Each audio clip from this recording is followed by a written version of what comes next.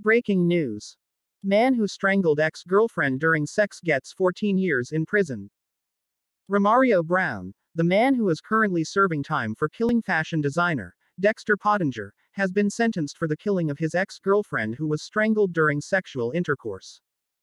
Brown, a 24-year-old tattoo artist from Stony Hill, St. Andrew, pleaded guilty to the lesser charge of manslaughter in relation to the death of 20-year-old Alexia Bapat. On Wednesday, Supreme Court Judge, Justice Crescencia Brown Beckford, ordered the convict to serve 14 years and 10 months for manslaughter. Prosecutors alleged that in 2016, Bapat and Brown were engaged in sexual intercourse when an argument developed. He then squeezed her throat and kicked her off the bed. Brown then fled the scene with Bapat's phone and a laptop belonging to her then boyfriend.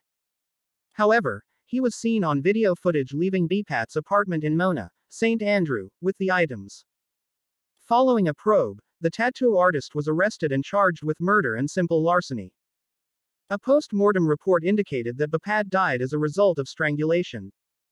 The sentence for Bapat's killing is to begin after Brown serves his 12-year prison term for manslaughter, arising from Pottinger's killing. The fashion designer's body was found with over 20 stab wounds at his Yarico Place home in St. Andrew in the late afternoon of August 31, 2017. According to police blotters, Brown stabbed Pottinger at the latter's home after the fashion designer suddenly appeared naked before him with an erect penis while the two were at the dwelling. Pottinger was reportedly stabbed some 25 times all about his body. The killing reportedly took place on August 29, 2017, the same day Pottinger bailed Brown for the murder of Bapat. Brown claimed to have known Pottinger for only a week before their fatal, final encounter. After the killing, Brown took Pottinger's motor vehicle, a television set and a watch from the home. The police later recovered the vehicle and subsequently, the other stolen items from Brown.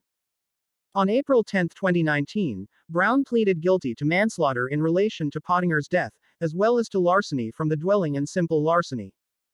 A month later, he received a sentence of 12 years for manslaughter, 4 years for larceny from the dwelling, and a year for simple larceny. The sentences were to run concurrently. Breaking news. Holness meets with family of slain. Prime Minister Andrew Holness is among 40 world leaders invited by United States President Joe Biden to a virtual climate summit. The event, entitled the Leaders Summit on Climate, is to be held on April 22 and 23. Further, it is to be live-streamed for the public, the White House informed via a statement on Friday. Besides Holness, the only other Caribbean leader invited to the summit by Biden is Prime Minister of Antigua and Barbuda, Gaston Brown. Other world leaders sent an invitation to attend the virtual summit include Xi Jinping, President of China, Justin Trudeau, Prime Minister of Canada, Emmanuel Macron, President of France, Angela Merkel, German Chancellor, Jacinda Ardern, Prime Minister of New Zealand, and Boris Johnson, Prime Minister of the United Kingdom. The White House informed that the event is to feature the reconvening of the U.S.-led Major Economies Forum on Energy and Climate, which brings together 17 countries responsible for approximately 80% of global emissions and global GDP. The president also invited the heads of other countries that are demonstrating strong climate leadership, are especially vulnerable to climate impacts, or are charting innovative pathways to a net zero economy, the statement said, adding that a small number of business and civil society leaders will also participate in the summit. Biden, in his invitation, urged leaders to use the summit as an opportunity to outline how their countries also will contribute to stronger climate ambition. As per the White House, the Leaders Summit on Climate will underscore the urgency and the economic benefits of stronger climate action, and will be a key milestone on the road to the United Nations Climate Change Conference, COP26, this November in Glasgow.